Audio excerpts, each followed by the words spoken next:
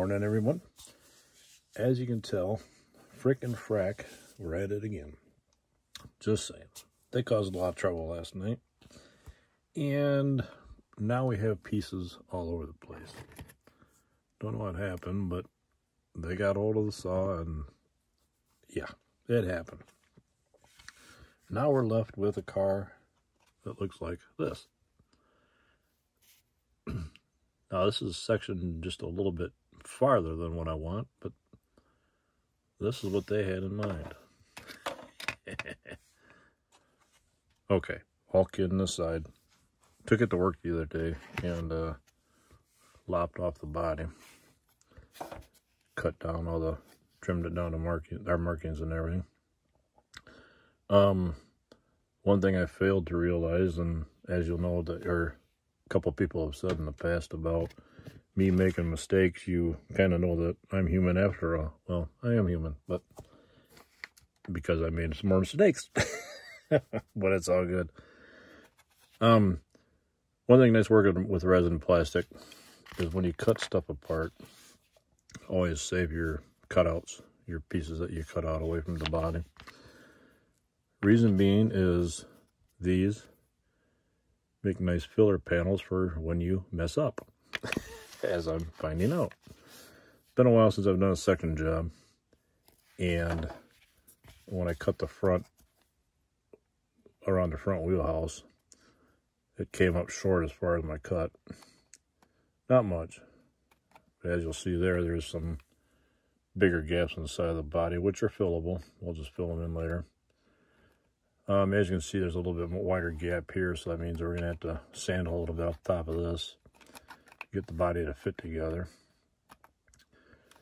But when it's done, that should be about the height of the new body. It'll work, we'll get it taken care of. I'm going to sand this off just a little bit to get it to fit the body a little bit better. Be right back. All right. I take stuff to work a lot because, well, I can do this at work, and with resin, you get a lot of, you can see it on here, you get a lot of fine dust that kicks off of it, a little bit more than plastic.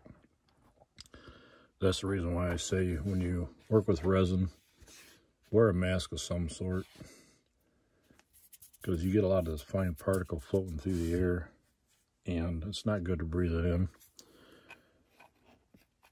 All I wear is just one of those little doctor surgical type masks. It's enough to keep it out of your lungs. Sanded down, and that's where it is. Joe brought up a good idea, and you may find this better or easier for you. I had made mention that when I do the chops, I cut the top body off first, and then I trim this section off later after the fact. You can do it either way. When you're doing it, you got to watch out, because like right here, you're so thin on that material that would, if you're not supporting it, it will break. So you can trim it either before, cut the top or the bottom line, either one you want first, whichever one you feel comfortable with. And then cut it out from there. You can always trim the body off later and such. That's how much, right there is about how much we took out of the body. And then bringing it back together again, we're up to about there. Like I say, it just streamlines the body and thins it down so much. That's kind of why they did it back in the day. Now, putting these together. Now, when you're doing this, this reveal where the fender is, when you put this back together again, you don't want to go lining that up. See how it's lined up there? You don't want to line your fender up and put it back together this way. What that's going to do is it's going to throw off your wheelbase, and it's going to move your wheelbase toward the back of the car. Reason being is lining it up off of that, you can see where your door lines are. By lining it up by the rear fender, this section right here, it moves your door line back almost 1/8 of an inch. Get some more light on that. And by moving that door line back 1/8 of an inch, you're also moving your wheelbase back 1/8 of an inch. So you're going to offset your chassis. Your chassis is going to slide back 1/8 of an inch. What I always do with a section job is I always line it up by the door jamb, by the door lines. So we'll line it up by the door lines. It'll go back together on that. And then you're going to be left with this kind of a step in your trim, your fender, which we can just take and either fill in the top half and make it come around, or we can sand the lower half and then just kind of blend it together.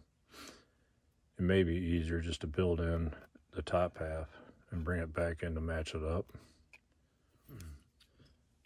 Every time I put this back together and find somewhere else where it's not happy, you want to keep test fitting it until you can get them to fit flat together.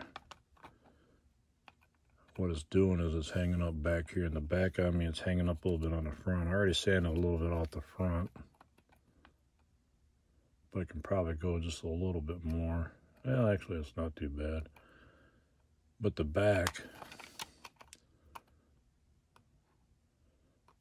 not too bad. I sanded a little bit off. Now I got a little bit of a gap in the back right up in through here. I was thinking I can sand a little bit off here just to blend it in, smooth it out.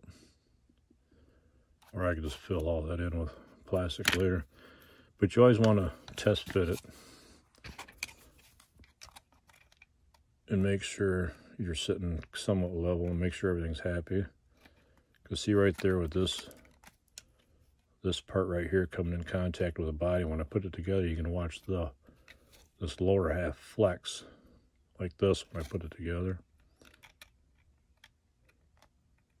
See it kind of flex? I'd sand the top of this off and get that to fit a little bit more flush.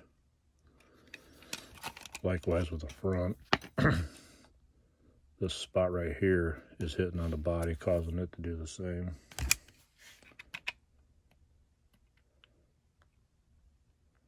You want to, we'll just sand like off of here, sand this off of here, and that should bring everything in pretty good. And again, all I'm doing is just using a sander, sanding pad. I also have this little, just a piece of metal from work. Just put adhesive back sandpaper on it.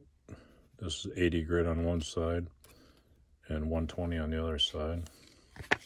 Same with this, that's 80 and that's 120. We just sand so everything blocks out smooth.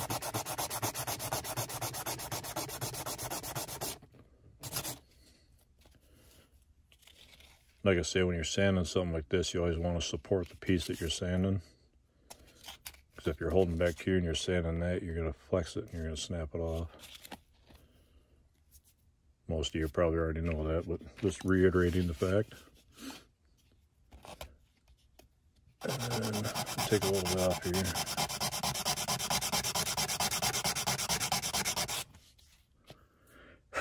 Another reason why I take this, well, that's the biggest reason why I take this stuff to work. It's so messy. I don't like to sand this stuff up too much on the workbench, but